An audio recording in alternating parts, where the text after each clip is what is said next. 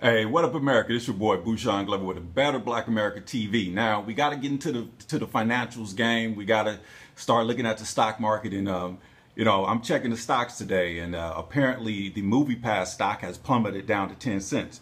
But you got to look at the video to the end because this is his reaction to her reporting this information, and her reaction is classic at the end. So listen to it to the end. Check this out.